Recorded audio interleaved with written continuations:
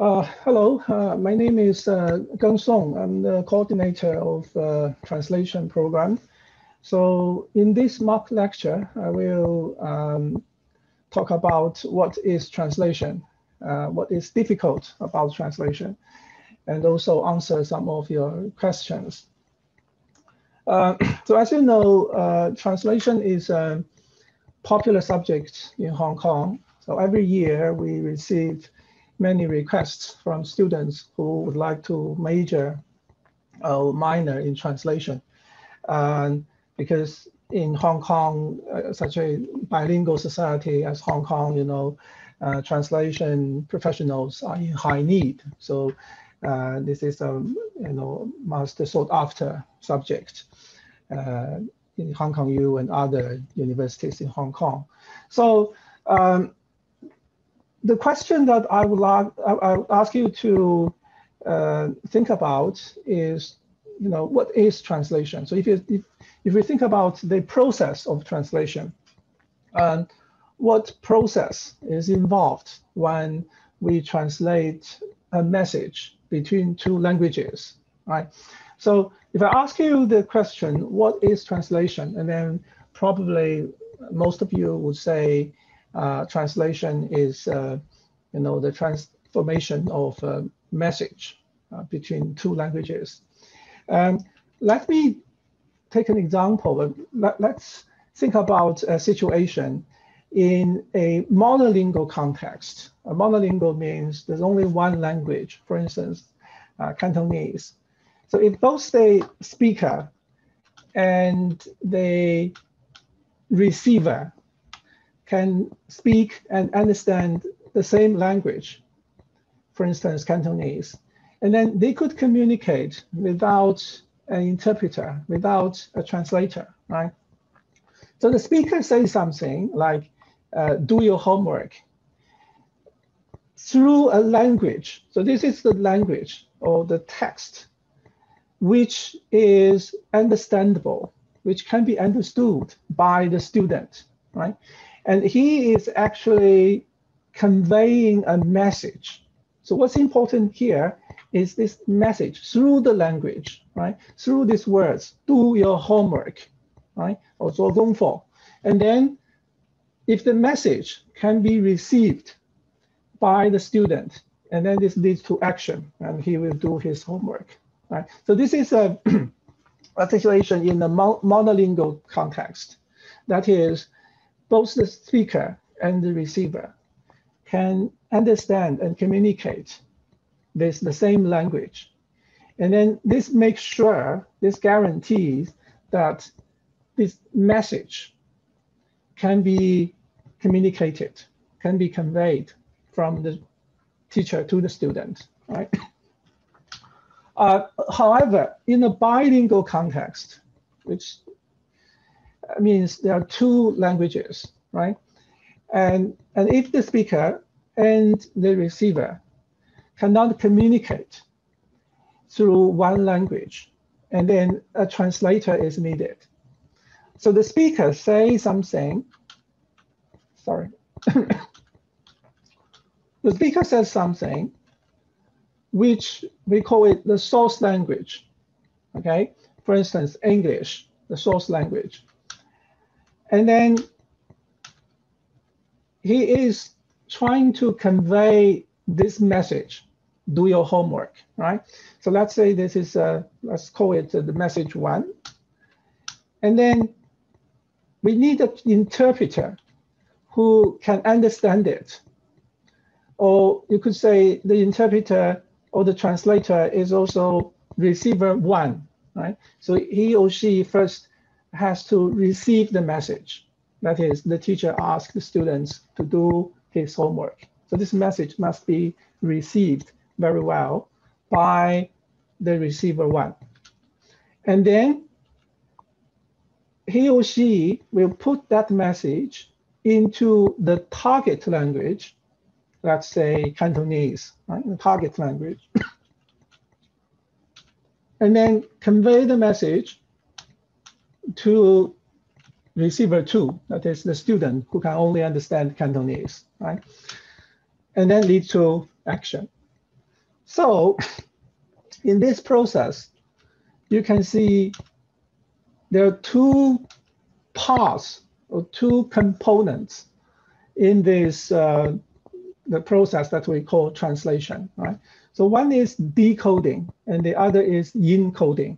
So this part from the source language to message one, this is decoding. So you have to understand the meaning that the teacher is trying to convey, right? You have to understand English very well so that you could fully receive the message. Make sure that the message is accurately understood. So this is decoding. And then in the second part, the decoding part, the translator has to convey the message through the target language. So he or she has to think about how this message can be best expressed, right, in the target language. So this part we call decoding, right? So this part involves a mastery of the target language. Okay, so think about the situation of translation from English to Chinese and from Chinese to English. So if I ask you the question, which one do you think is more difficult, either C2E or E2C? I believe most students whose mother tongue is Chinese would say that C2E is much more difficult than E2C.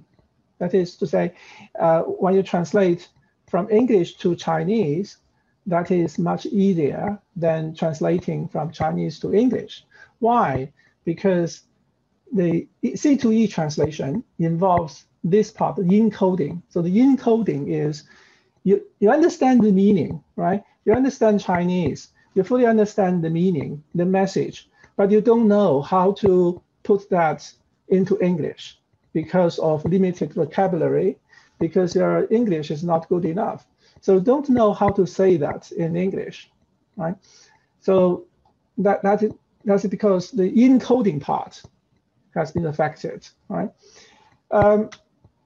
So a good translation, a quality translation, is a translation that guarantees that message one and message two are the same, okay, or closest to each other, right? So you have to make sure that there's no change of the meaning of the message. And that is a good translation, okay? All right, so what do you find most difficult in doing a translation? So I asked this question to all my students, and they have various answers. What is difficult, right? If translation is difficult, and then why it is difficult, or what makes it difficult, right? For me, there are many reasons, but one important or maybe primary reason for that is in the case of Chinese and English translation, or translation between Chinese and English, you can seldom or hardly find two words which are equivalent, right? Two words, one word in Chinese and the other in English, have exactly the same meaning in whatever context. This is very difficult to find. Maybe with the exception of some modern technological terms like computer, 电脑, or television, 电视. Maybe with some exceptions like these, for other words, the Chinese and English words only overlap, their meaning only overlap in certain contexts. So when you check a dictionary, you'll find, oh, this one, it's equivalent in English, is that one. But actually, that's very misleading, right? That's very misleading. You can never say, you can seldom say that one word equals another in the two languages, because Chinese and English grow up, developed in so different and distant cultural soil. So We have many examples, like one. So this is a very simple English word, and if I ask you, you would say the equivalent for one is yi or ya, right? But one is not always translated as yi. It depends on the context. It depends on its meaning, right, in different sentences. Like only one person came, you could say 只有一个人来, right? So this is one and this is 一. But one Sunday, if I'm telling a story, if I say one Sunday, I was sitting in the park reading newspaper, then someone came and talked to me. This one Sunday, we do not translate as 一个星期天, right? Instead, we say 某个星期天 or 有个星期天, right? 某个星期天, because this is one of the Sundays, right? When you tell a story. So this one is translated as 某个. I don't mind who will become the president. It is all one to me. So how to translate this one? 我不管谁做总统，我看都一样, right? They're all the same. It is all one to me. So 不管谁做总统，我看都是一样. So during my classes, I used to play a game with my students. I randomly choose one English word, like black, right? Black. And I ask them to translate it into Chinese. And then the student would say black is 黑,黑. But 黑 it's not always black, right? 如果我说天黑了, it's not the sky is black, right? It's dark, it's getting dark. So 黑 is dark. Okay, and then dark blue is 深蓝, right? It's not 黑蓝, so dark blue, 深蓝. And then 深 deep, right? 这个水很深, it's deep, the water is deep. And deep in thought 是沉思, right? 沉思. 沉 is heavy, right? Heavy. He has been heavily criticized. Heavily criticized. 那就是他被很猛烈的批评，对吧？有人猛烈的批评。So you can go on like this. It is an endless chain. So one word always leads to another. You can never find two words with 100% overlapping meaning. So this leads to my second question, that is, will machine translation or AI ever replace human translators? Nowadays, with the fast development of AI, artificial intelligence, so is it possible that one day translators are not needed, right? We can just enter the text in the machine, and the machine will automatically translate it.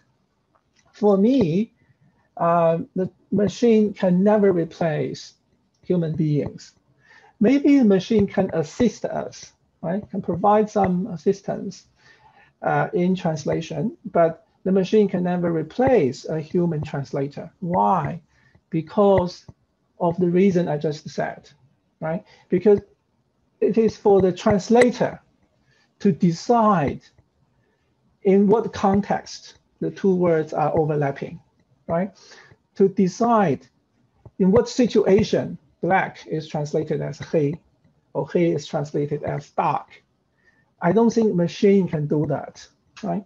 So this is the difficult part of translation. It is also the interesting and challenging part of translation. So I'll show you some interesting examples, funny pictures. So online in the cyberspace, you can find many pictures like this.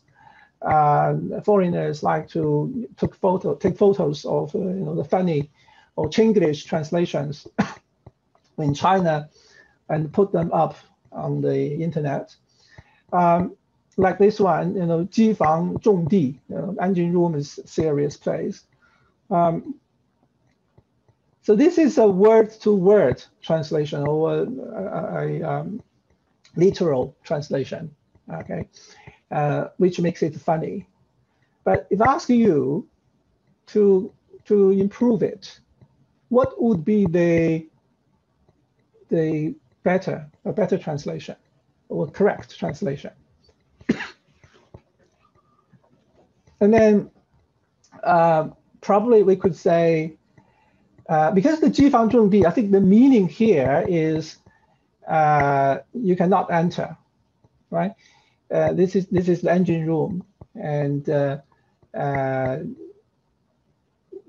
unauthorized personnel cannot enter. I think this is the warning, right? The warning here. So the simplest way of translating it is just to say staff only, maybe, right? Staff only, engine room, staff only, which functions the same as well as the Chinese warning, right? Or like this one, 不可回收. Again, this is a word-to-word translation, okay? You can just say no recyclable. 烘手机 bake the cell phone is because the machine cannot tell whether this is a 烘手机 or 烘手机, right? The machine cannot tell this the units, right? The different units of this sign. Again, this one is 报道处 registration, and then reported everywhere, because 到处, the machine would think 到处 is one word, so 到处. So these are all translated by Google or other softwares. So 夫妻肺片 is a dish in Sichuanese cuisine, and then couples long, and it's very terrifying, right? Nobody dare to eat it. This is even more funny, right? 陈皮 is Chen skin. 陈皮 is the dried orange peel, right? Actually, dried orange peel. So this is one herbal medicine in China. 一旦失窃要报警，切莫姑息又养奸. If you are stolen, call the police at once. If you are stolen. 有困难找警察, difficult to find the police, right? If it's difficult, and then there's no way to find the police. So all these funny pictures, all these mistakes are made by probably either by relying on machine, totally relying on machine, or relying on the dictionary, right? Just to check the dictionary, and they think that this word is the equivalent, is the same as that one, and then they make the mistakes. Okay.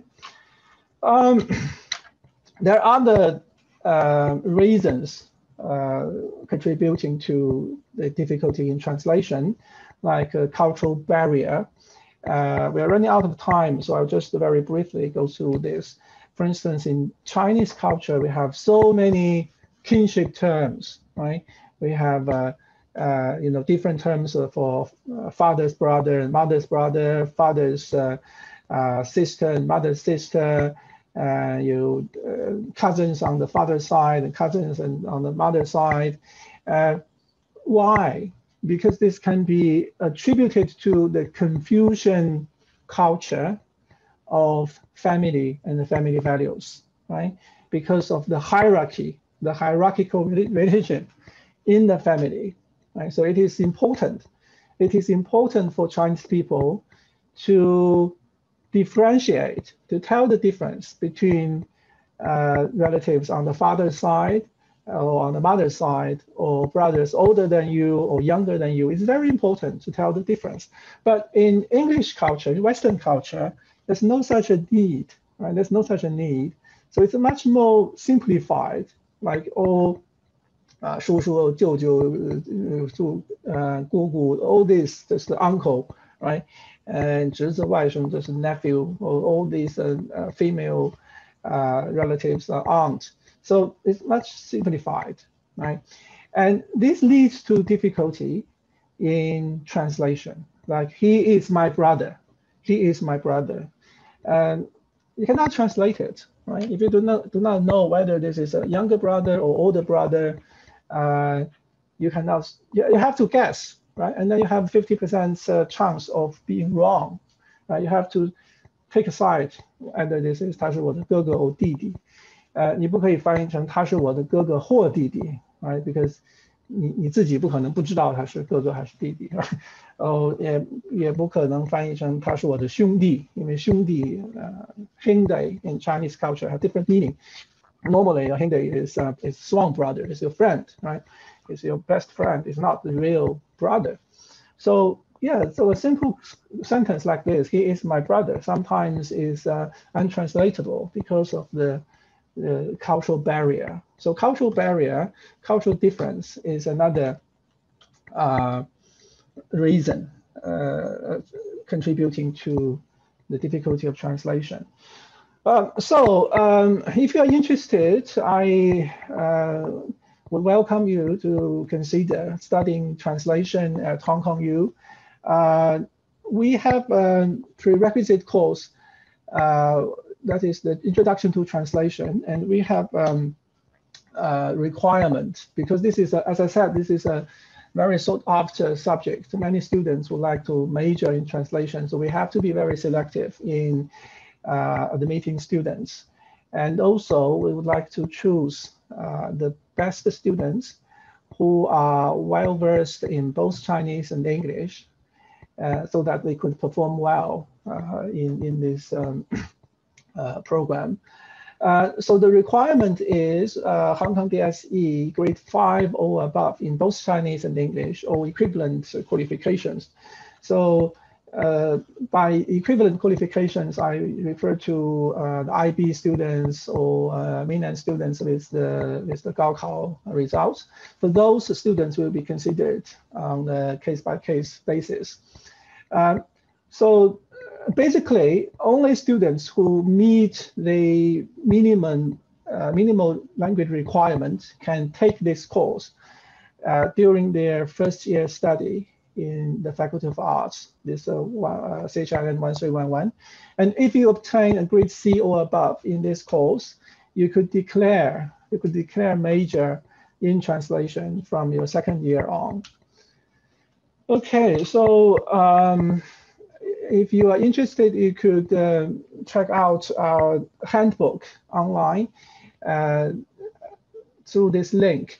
So you could find all the courses offered by the translation program in the School of Chinese. These courses include translation workshops, cultural translation, interpreting, which is oral translation, business and legal translation, popular culture and media, and